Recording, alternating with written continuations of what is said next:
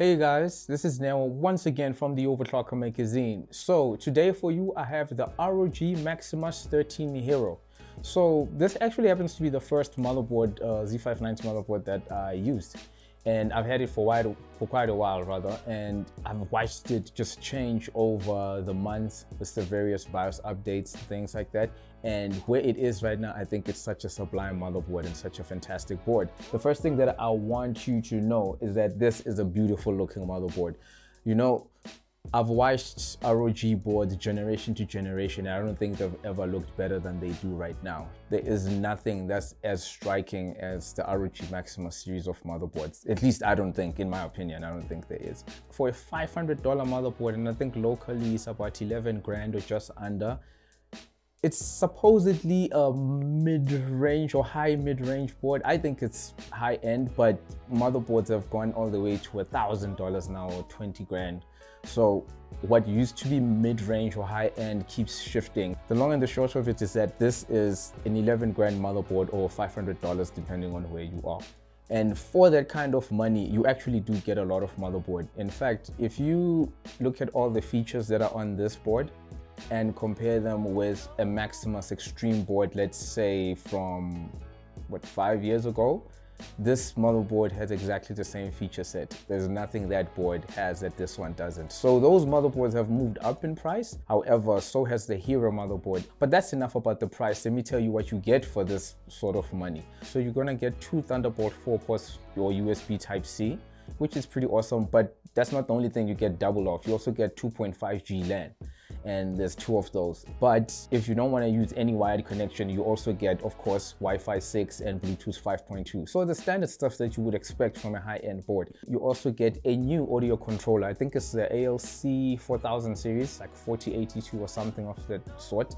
The reason I don't know the specifics of it is simply because I don't use onboard audio anymore, even though I can appreciate that this has some of the best audio components that have ever been put on a Hero motherboard, if not the best actually.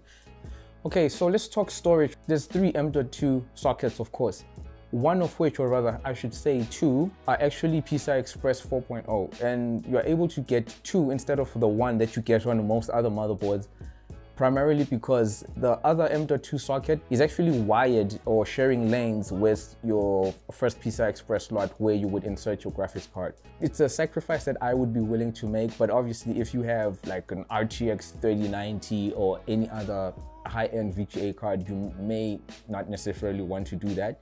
When it comes to the ROG accessories that you get with this motherboard, it's the typical ROG stuff, but you do get something called a VGA holder, which prevents your VGA card from sagging. You attach it to the motherboard and it actually helps your VGA stay straight. Kind of a neat feature, but it's not something that I think I'm going to be using. So one of the big selling points for me with this motherboard is just how well built it is component-wise. On this one, for instance, it's a 16-phase power circuit. So 14 phases for the V-core and 2 phases for the SoC.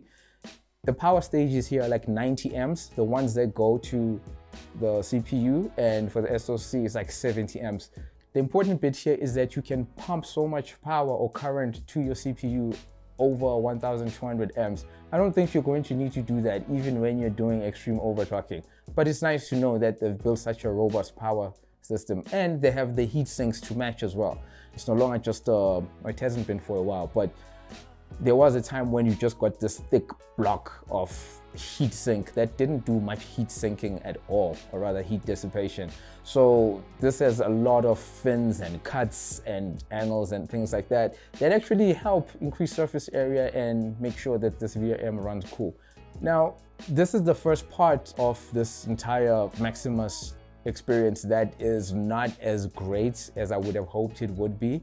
And that's not because there's anything wrong with the ROG BIOS. I think it's perfectly serviceable, you know, and it's actually got a lot of stuff and they keep adding stuff to it, so it's perfectly fine. The only issue I had with this is that I couldn't get any of the DRAM profiles to work. So for me, a huge selling point of the ROG, the Maximus boards, is that it actually makes extracting performance from your rig much easier. And the most obvious way to do that, outside of just all-core or ASUS multi-core enhancement, is actually the DRAM profiles. there are so many profiles for you there that allow you to just pick one and essentially get an overclock that's either 24/7 overclock or one that you would use for extreme overclocking. And that's really a useful feature, one that I wish would extend itself to perhaps other motherboards as well, but I understand if it doesn't, because it actually is a distinguishing feature that the Maximus series motherboards have. But with that said, and because it's such an exclusive feature, I would have expected it to work, but it didn't. I ended up settling at 4266 because I didn't want to spend too much time tweaking this memory as I was struggling to stabilize 4600, 4800, even though I eventually did get 4600 running just fine. And I got 4800 running just fine, even though the performance wasn't good. I had very low write and copy performance for some reason. I suspect it's a setting in the BIOS somewhere, but I didn't get time to go and investigate and actually fix that. The motherboard is able to OC memory very well, but the profiles that you get there may not necessarily work for you depending on the DRAM that you have. For the benchmarks and just evaluating the rig, I ended up settling at 4266 CL16. And you can see in the Geekbench 3 score, it's under 10K, but it's like a high 9,800 or so. Subsequently, since then, I've been able to do a lot higher than that, take it to almost 11K. But at the time when I was recording this video, that was where I was. So a lot of the performance figures that I got were for 4266. So imagine you had bought this motherboard at the time and this is all you could get. You would be kind of disappointed and you would be thinking that, oh, Rocket Lake is supposed to overclock memory better and this motherboard is supposed to have memory profiles and just be better at overclocking anything. And yet here I am stuck at the same DRAM frequencies I could have done with Comet Lake or even before. Well, again, the motherboard was new at the time, but right now it's actually able to do much higher frequencies than I've been able to show off. I mean, I've seen frequencies as high as 5,333. You could actually check out this, check out the Maximus 13 thread on HWBot, because there are some results by some overclockers that actually show these super high frequencies, and that just proves how capable this motherboard is. But literally DDR 5000 actually works with Hynix ICs and it works just fine seemingly. I wasn't able to do that, but I am sure many of you will be able to achieve that, or at least I wasn't able to do it with the ICs that I had.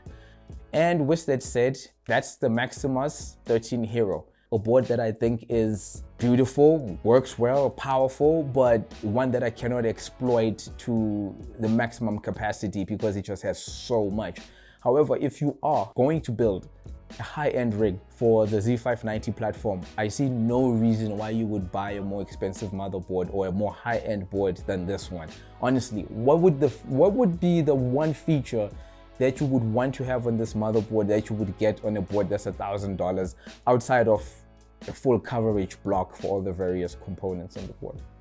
Going higher than this in price is not going to net you anything. I personally believe that from what I've seen on this board. Like I said, dual 2.5G LAN, Wi-Fi, Bluetooth, Thunderbolts, Gen 4 M.2s, tons of fan headers, tons of USB ports, tons of overclocking profiles when they do work. There's really nothing to force this motherboard at. The only thing I am aware of that people may have an issue with is just the price. But again, if you put together all these features and you rewind a few years back, or the equivalent features that this board has a few years back, you'll find that that was the extreme motherboard. And this Maximus 13 Hero has just caught up with that and giving you the same features, but just using a different name.